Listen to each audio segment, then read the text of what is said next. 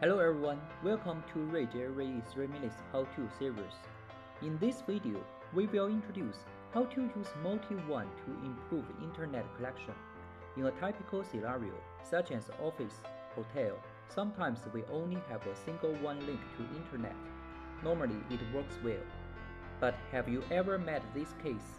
Laptop still has good Wi-Fi connection and a strong signal, but there is no internet anymore. This may be due to single WAN failure. According to Gartner report, internet failure would cause $3 million loss every hour.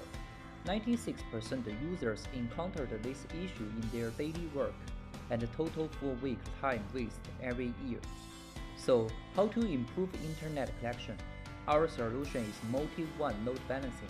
It's a method of splitting internet traffic over 2 or more ISP to guarantee the internet connectivity. There are 2 modes of load balancing. First mode is balanced mode. In this mode, the traffic will be spread across multi-WAN links at the same time. Internet bandwidth would be expanded. Second mode is primary and secondary mode. All traffic is routed over the primary interface. Once the primary link fails, traffic will be switched to the secondary link. So, how to configure it? Next, I will guide you step by step. After logging RG-EG105G eWeb, let's set up. First, find the basics to choose one setting. Second, enable dual line. For example, go to WAN. This link connected to internet via DHCP. Next, go to WAN. This link collects internet via static IP. Set up the IP address, submask, gateway, and the DNS manually. Save the configuration. Last, configure ISP load setting.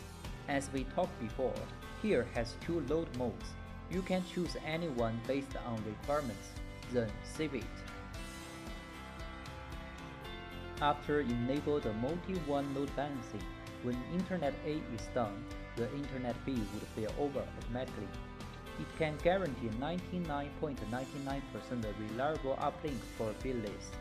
Also, it will expand the internet bandwidth and improve employees' efficiency. So, what are you waiting for? Let's try it together on Ruijie routers. Find more 3 minutes how-to series video, please follow us on Facebook page. Thanks for watching. See you next time.